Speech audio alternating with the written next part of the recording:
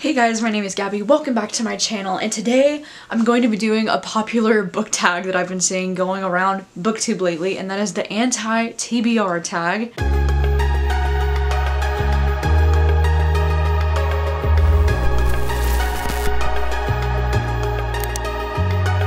And this tag is basically a fun and also controversial tag where I get to talk about all of the books that I never plan on reading. And you know, I think something that's so great about reading books is that we all have different taste when it comes to books. We all enjoy different things in books, and that means that there are a handful of books out there that I never plan to read, whether it's because I'm not interested in them or just because I think maybe one day I'll pick them up and then I just keep pushing it off forever and never actually pick them up. And I think this is a kind of a fun tag to get to talk about those kinds of things that I might not get to talk about otherwise.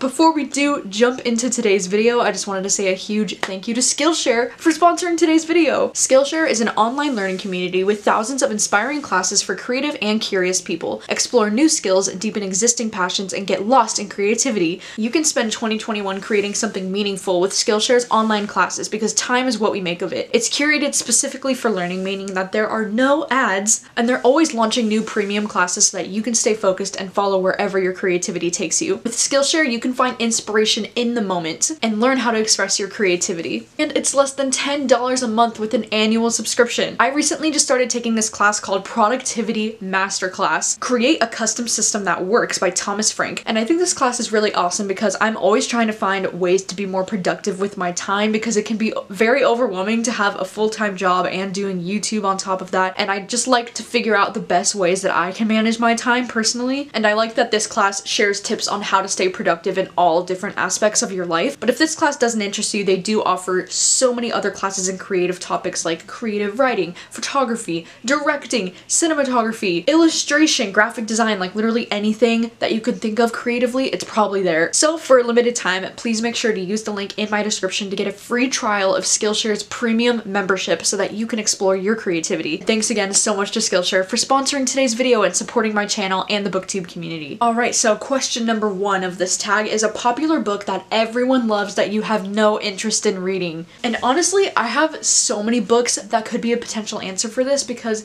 I usually don't feel pressure to read books just because they're popular, especially because I feel like fantasy books are so popular and fantasy is like my least favorite genre. So I never really feel pressured to read books just because they're popular, but I mean, a huge example of this would be Harry Potter. I never read Harry Potter as a kid, I never felt pressured to, and I just knew that it wouldn't be my thing because I'm not a fan of wizards, not a fan of fantasy, I just never got into it. And then same with like Lord of the Rings, The Hobbit, like Percy Jackson, like these are all super popular books and series that I know people love, but I just personally never got into them and probably never will because I'm just not into fantasy, and I know that about myself, and I just know there's a 99% chance that I won't enjoy it. The second question says a classic book or author that you don't have an interest in reading. And this is another one where I feel like I could have a million answers for this because again, I don't often read classic books. I did have to read some classic books when I was in school, you know, as like required reading, but choosing to read a classic book on my own has never really been a priority of mine. And I feel like it's because I so rarely will enjoy a classic. Like I feel like Little Women is the only classic book I've read that I actually really enjoyed. But I just jotted down a few different classic books that I would have never planned to read, and that's like Moby Dick, Wuthering Heights, Of Mice and Men, Les Miserables, and Don Quixote. Like, I just don't have any plans to ever read those, even though that I know they're classics. But like, don't get me wrong, I do have a stack of classic books that I would like to read at some point. I don't know if all of these are considered classics, but I have The Great Gatsby, which I've never read, but I do want to read this one soon. And then I have Rebecca, I have 1984 by George Orwell, and I don't have Animal Farm, but I would like to read Animal Farm as well. And then I do have Jane Eyre, which I've never read, that I'm hoping to read this year. And then I don't know if And Then There Were None is a classic, but I have this one and I do plan to read this one. And then again, I don't know if these are classics either, but I have Fight Club and American Psycho. And these are two books that I've been wanting to read for years, and I think they are classics. They're more maybe like modern classics, I don't know, but I do plan to read these, but I just feel like I just never make time for classics because they're so intimidating. Oh yeah, I also would really like to read The Picture of Dorian Gray, which is a classic that I do think I would probably enjoy. It just sounds like something I might enjoy, so that's another one I have my eye on. Third question says, a problematic author whose books you have no interest in reading. I mean, I think the go-to answer for this is probably J.K. Rowling, because, you know, not only do I already not have an interest in Harry Potter, but after all of this shit has surfaced from her in the last few years, or at least, I mean, I personally never even heard of all of her transphobia until recently in these last few years. Like, I don't know if this has been obvious to everyone else for a very long time, but I hadn't heard of her very transphobic and very problematic opinions until pretty recently in these last few years. And so now it's like, not only will I never read Harry Potter because I don't have an interest in it, but now I will never read Harry Potter because J.K. Rowling is a piece of shit. Alright, the fourth question says, an author you have read a couple of books from and have decided their books are not for you. Holy shit, there have been so many authors where I'll be like, oh, I'll just give them like one more chance or another chance, and then I keep feeling like maybe it's me, but I'm like, okay, maybe I just don't connect with this author. Like, I just can't anymore. One example of this would be John Green, mainly because he just writes these really like flowery young adult. It's also due to the fact that I just don't enjoy young adult books as much as I did before, but specifically John Green books, like I just can't personally. I just never really enjoy them that much, and so I just don't think I'm gonna be reading any more John Green in the future. And then as far as thrillers go, I think Wendy Walker is an author that I just don't vibe with for some reason with her thrillers. There's only been one that I kind of enjoyed, and that was Emma and the Night. I think I gave that one like 3 stars or so, but even still, like, I've never had a book by Wendy Walker that I like absolutely love. All of her books, I find them to be pretty basic or pretty like disappointing, at least for me. I don't know why. Then same with the author Zoj Stage. She wrote Baby Teeth and Wonderland, and after those 2 books, I'm just like, her writing is just not for me. Like, I've tried so hard to love both of these books and I ended up really disliking both of them, so like, I just can't. And then we have Anna Todd, who I'm pretty sure I've only read one of her books and I was like, no. And then we also have Jennifer Niven, who wrote All the Bright Places and Holding Up the Universe, and she almost completely ruined young adult books for me. Like, never again. They were both 1-star books for me. And then lastly, Sally Rooney. I've only read Normal People from her, but I can just feel like from that experience, I'm just not going to connect with her writing. And she also does the thing where she doesn't put any quotation marks around dialogue, and it makes me feel like I'm going insane while I'm reading. The next question, number 5, it says, a genre you have no interest in or a genre you try to get into and couldn't.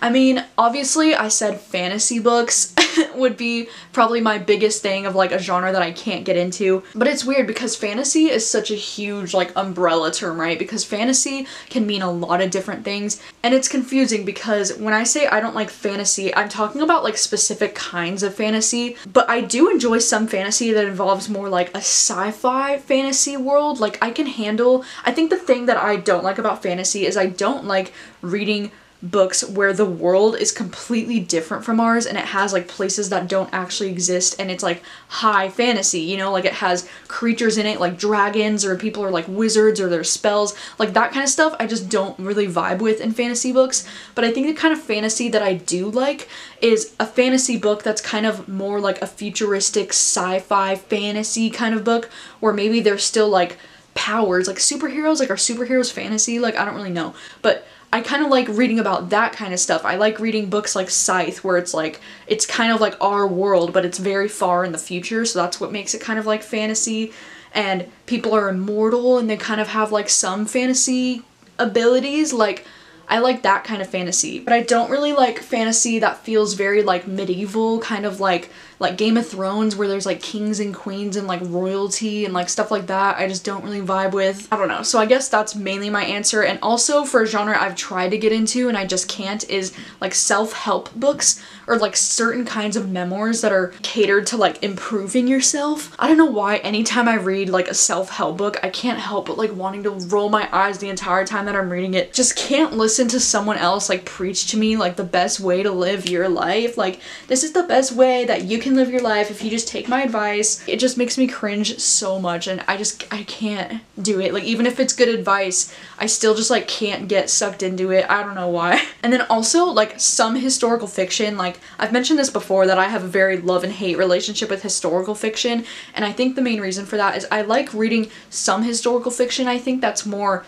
character focused, but I don't like reading historical fiction that takes place during a war, or like if the book mainly revolves around war, then I'm probably not going to enjoy it. And that's why I think it's so shocking that I love The Nightingale so much, because that is a book that is set up to be something that I probably wouldn't really enjoy, but my god, I loved that book so much. But I do think it was because The Nightingale is more focused on the sisters' relationship than the actual war itself. But still, any books that revolve around war, I'm just like not into it. Same with like any movies that revolve around war, not about it. I can't. The next question, number 6, says, a book you have bought but will never read. This can be a book you have unhauled or returned to the library unread. For a book that I've bought but I will probably never actually read, there's this one book, Heartbreaker, and I've had it for a few years now, and honestly, like, I don't know if I'll ever read it, because to be honest, the premise of this doesn't exactly sound like something I would love, but I've kept it all these years because the cover is absolutely stunning,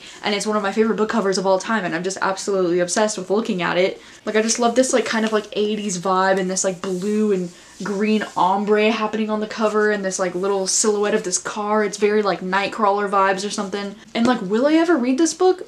Honestly, probably not. I don't think it's gonna happen, but I will probably keep this book because I just like to look at it. Does that make me shallow? Probably, but I don't care. And then I also have All the Light We Cannot See. I bought this book a few years ago when this book was just like all of the hype.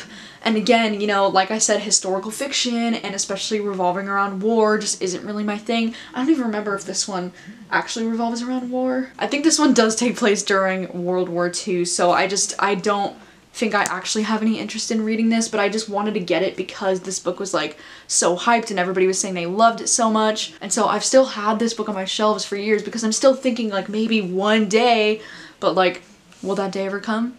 Probably not. And then 2 other books that I've had for years that I'm just like, will I ever get to these? Like, I don't know, but I hang on to them because I still like somewhere deep in my chest, I'm like, I will read these one day. And that's Beasts of Extraordinary Circumstance and Station 11. They kind of look similar, don't they? With their like Starry Night covers. Oh my god, maybe that's why I've kept them, because I love Starry Night covers. But like Station 11, I've been wanting to read this for literally forever. I've actually tried to read this a few times. Like, I'm actually 50 pages into this with my little bookmark here, but I've tried to read this book like 2 or 3 times, and every time I try to get into it, I just get bored and I put it down. But then everybody's like, no, you gotta push through the beginning, and then it's like so good.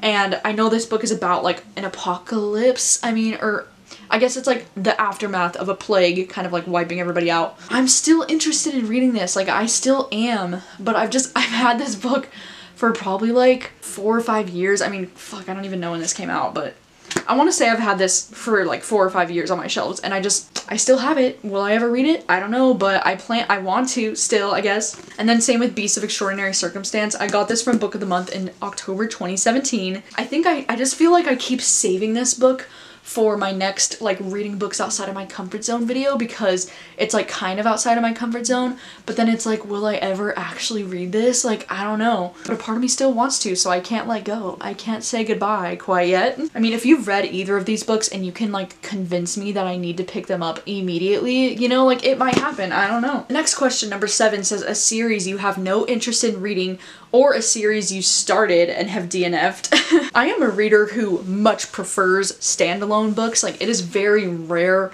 for me to read a series and continue in a series and love a series. And so again, I probably have like so many answers that I could say for this, because back when I was, you know, first starting out on booktube in like 2015, I was very often picking up books that I knew that I wouldn't enjoy just because they were popular and because they were well-known fantasy books and like series, and I thought like, I can get into this and like I can understand the hype, but like I didn't, and I just didn't really understand my personal reading taste back then, so I was just kind of picking up like anything, you know. But there have been so many series that I've started and DNF'd. For example, Six of Crows, not my thing. Skyward, not my thing. Miss Peregrine's Home for Peculiar Children, not my thing. Red Queen, The Selection, Shadow and Bone. Nearly any popular young adult fantasy series that you can imagine, I've probably tried to read it at some point and I was just like, nope, not my thing. The only one that I could see potential with me maybe enjoying, and one that I want to read in the future for another like reading books outside of my comfort zone video, is the ACOTAR